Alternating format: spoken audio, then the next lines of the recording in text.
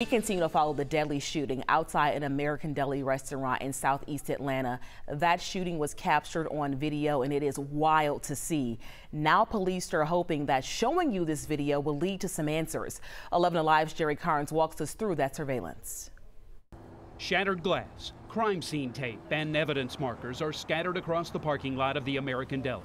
This is where 22-year-old Lenoris McFadden died in a hail of gunfire. His murder captured on video.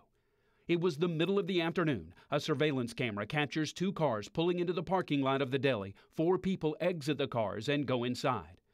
13 seconds later, someone runs out of the American Deli, followed by two more people. A different camera shows a man running from the deli toward a gas station crowded with customers. Video shows the man turn. You can see a gun in his hand. He turns and runs back toward the deli. Witnesses say that's when they heard gunshots and saw Lenoris McFadden fall.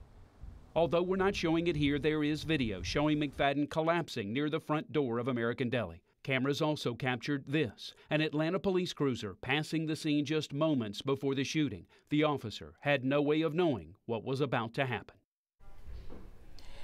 It all started with two of those vehicles pulling into the parking lot, and only one was still there when the police got there. They are now looking for the other car. Police have not publicly identified any suspects. We are waiting on that.